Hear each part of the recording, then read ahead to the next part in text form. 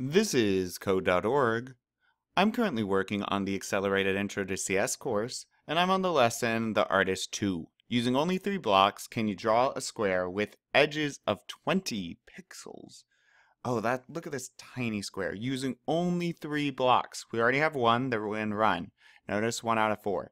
So I know if there's only 3 blocks allowed to be used, and I need to draw at least 4 lines, I'm going to have to repeat the code more than once. Alright, so now I have my repeat block. Now, I need to move forward, and then by how many pixels? 20. And let's test this. It's always helpful to test. Okay, and notice I drew 4 lines, but they're all connected. And that's because as we've been doing, for a square, you're going to need to turn 90 degrees. So this should draw small little lines, 20 pixels long. I think this might be it.